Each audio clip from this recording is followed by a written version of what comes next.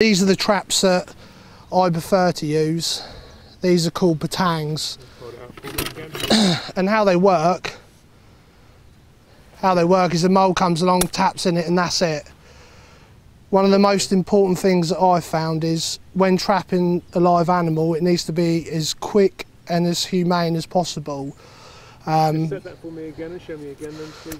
So basically, these are the setting pliers, come up underneath, just put the tongue in and it's ready to go. As you can see, it's a nice clean kill behind, and it's just, I know it's not for everybody, but the main thing is this animal's dispatched straight away, hence why good quality traps is key.